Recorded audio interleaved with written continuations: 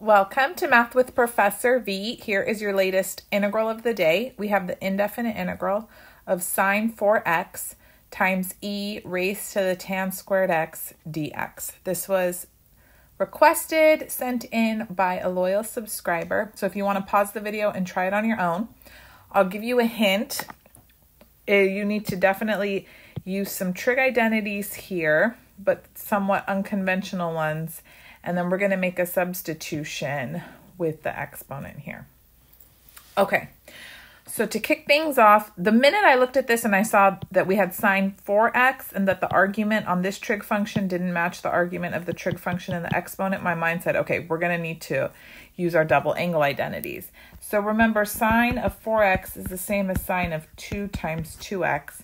So we can rewrite that as 2 sine 2x cosine 2x. But then we're going to need to keep going further because still the argument's not matching, right? And this is where things kind of take a spicy little turn because we end up using somewhat unpopular versions of those double angle identities. Okay, so for now we have 2 sine 2x cosine 2x times e raised to the tan squared x dx. All right, good. Now, I'll be honest, when I first played around with it, I just used good old 2 sine x cosine x. I replaced this with cosine squared x minus sine squared x. Things were going nowhere fast.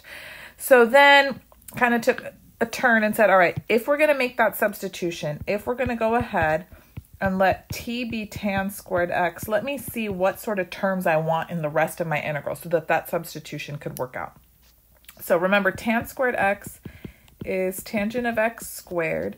So when we find dt, we have to use power rule and chain rule. This is going to be 2 times tan x times secant squared x dx.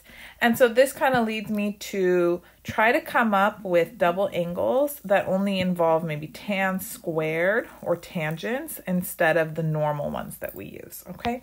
So let's play with that right now. So a little aside moment, in case you're not familiar with them.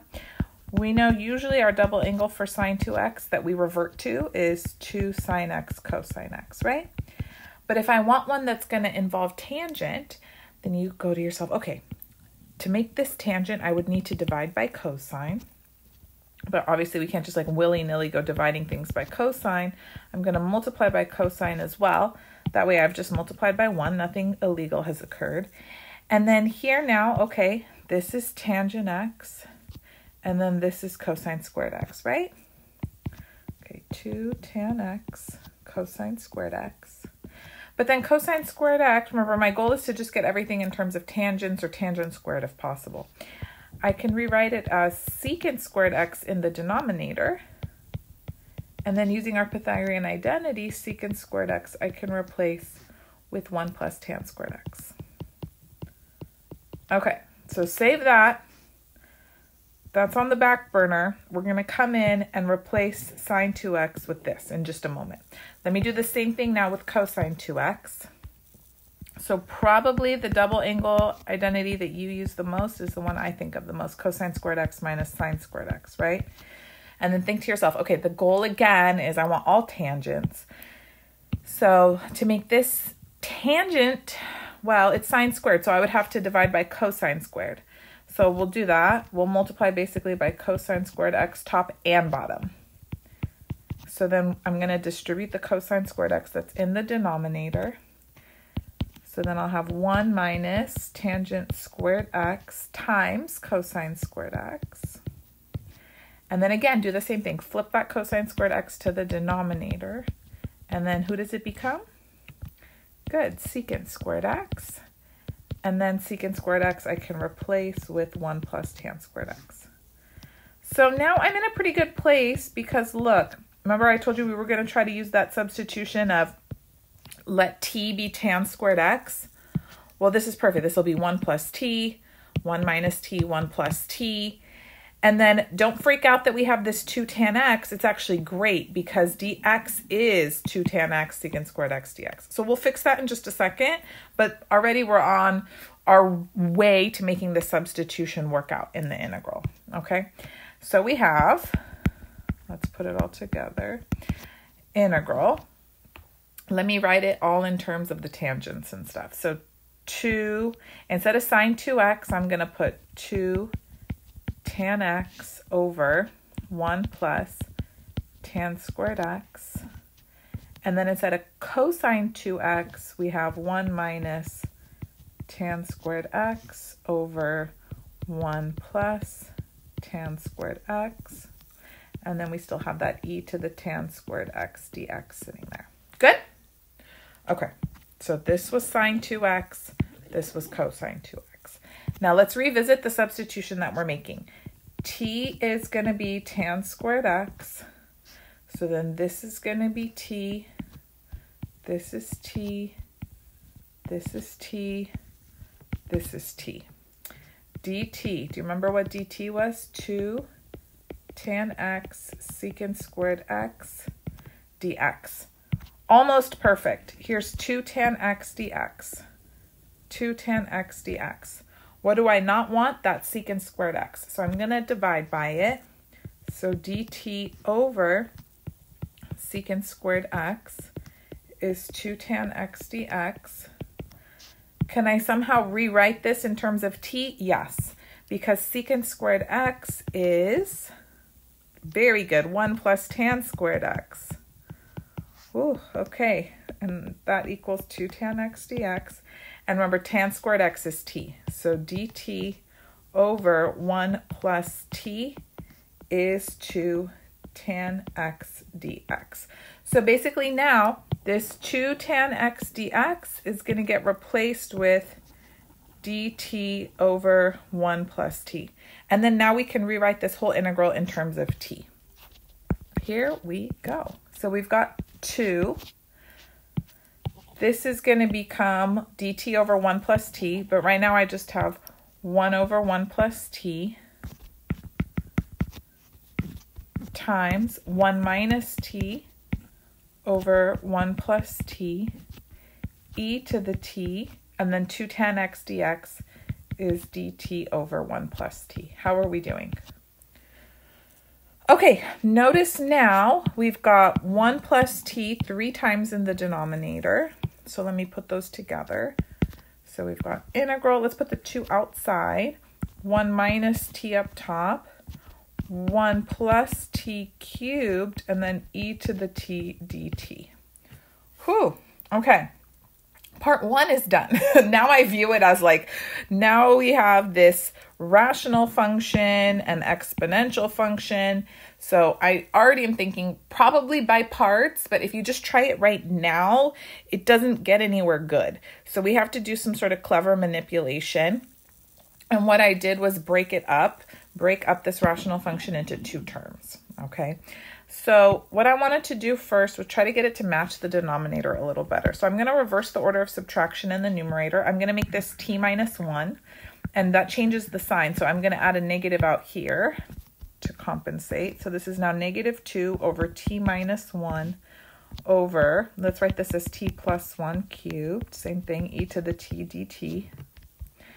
Okay, and then from here, just to break it up into 2 terms, I want a t plus 1 up top.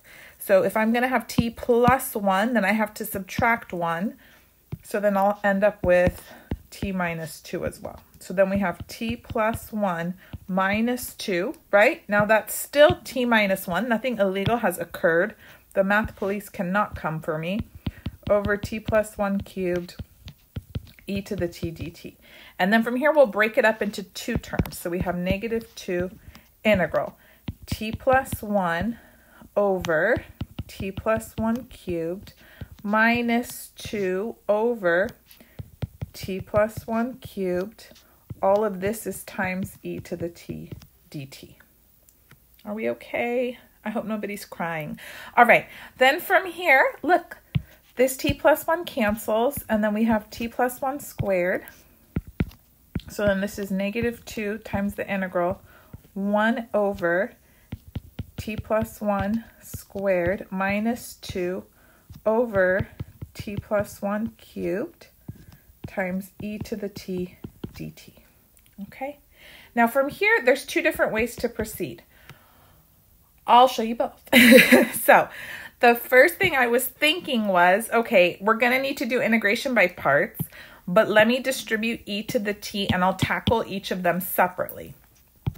So I rewrote it as -2 times integral 1 over t plus 1 squared e to the t dt minus integral 2 over t plus 1 cubed e to the t dt, okay? And I just set up to do integration by parts on this first one only, right here. So let's go ahead. U is going to be the function 1 over t plus 1 squared, which let me just rewrite it right now as t plus 1 to the -2nd. And then dv will be e to the t dt. So now let's find du and v. So du is going to be -2 t plus 1 to the -3rd dt. And then v is just e to the t. Don't set up the integration by parts for this second guy. Watch, something magical is going to happen. So we still have that -2 sitting outside. Now we will have uv. So uv is going to be this product right here. Let me just write it as e to the t over t plus 1 squared. Then we have minus integral v du, which is going to end up being positive, right? 2 e to the t over t plus 1 cubed dt. That's my whole first integral. But then look who's sitting there. Minus this guy, let me bring it down, minus integral 2 over t plus 1 cubed e to the t dt. Do you notice something? These are the exact same integral. Oh my goodness, one's positive, one's negative. Yes, that means they just go bye-bye. They cancel out and we're done.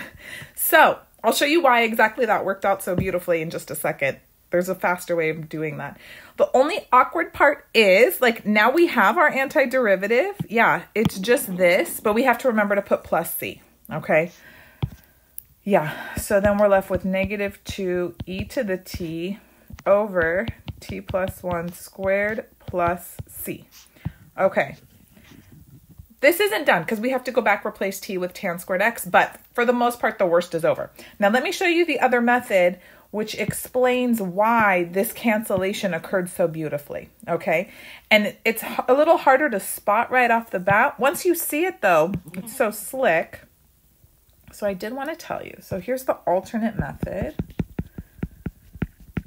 From that, picking back up from that earlier step that we were at. So I'll rewrite it. We have -2, it was integral 1 over t plus 1 squared minus 2 over t plus 1 cubed e to the t dt. And here's something, if you notice it, it's fabulous. So this right here, let's call it f of t. It's t plus 1 to the -2nd. And then this second term right here is actually f prime of t. Yeah. Take the derivative of this function. It's -2 t plus 1 to the -3rd. And these are both being multiplied by e to the t. That's actually the product rule being applied to f of t times e to the t, the derivative. Watch. If we take the derivative with respect to t for some arbitrary function f of t times e to the t, what does the product rule tell me to do? I take the derivative of f, I leave e to the t alone, so f prime times e to the t plus, then you would leave f alone, and derivative of e to the t is e to the t. And if I factor out e to the t, then I'm just left with f prime plus f, which is the same as f plus f prime e to the t. So what does that tell me? Well, here I have f plus f prime times e to the t, which I can write as the derivative of f times e to the t. So leave that -2 out. I have integral. I'm going to replace the integrand with the derivative of f of t, which is t plus 1 to the negative second times e to the t, and then dt. So basically all of this can be replaced with this expression here, the derivative of t plus 1 to the negative second times e to the t. That might be hard to spot. Okay, so you go, oh, the product rule was applied to this function times e to the t. Why is this so slick? Well, now think about what we're doing. We have a derivative, and then we're asked to find its antiderivative with respect to the same variable t. And we know from our fundamental theorem of calculus, right, that these are inverse operations. So basically, I mean, you could think of it like they cancel out, right? So you don't really do anything. The integral and the derivative undo one another. So we're just left with negative 2 t plus 1 to the negative second times e to the t plus c, which we can rewrite as negative 2 e to the t over t plus 1 squared plus c. Pretty cool, huh? Okay, so now let's go back to the original integral. We had made that substitution. Do you remember what it was? It might feel like a lifetime ago. We let t equal tangent squared x. So then now we have negative 2e to the tan squared x over, this is going to be tan squared x plus 1 squared plus c. Can we clean it up further? Yeah, because tan squared x plus 1, that's secant squared x. So negative 2e to the tan squared x over secant squared x squared plus c. So then that's secant to the fourth. And then I would just bring it up to the numerator because, you know, why is it in the denominator? So sad. Negative 2 cosine to the fourth x times e to the tan squared x plus c. And we are done. Voila. Box that with pride. I mean, this was an epic journey. Oh my God, why is it not boxing? Please get it together. There we go. Third time's a charm. I have to be honest though, like this integral took me on a journey. It took me it took some twists and turns, and I went down some wrong paths until I finally got there. And I did consult with my mother on one part with the integration by parts moment and the lovely canceling out. We had a fantastic discussion about it. So I hope you guys enjoyed it. This is definitely really spice level, I think 10, you know, woo. And thank you for sending it in. I love learning new integration techniques and challenging my mind and sharing it with you guys. So I hope you enjoy it too. Don't forget to subscribe if you haven't already. Leave a comment down below. What was your favorite part?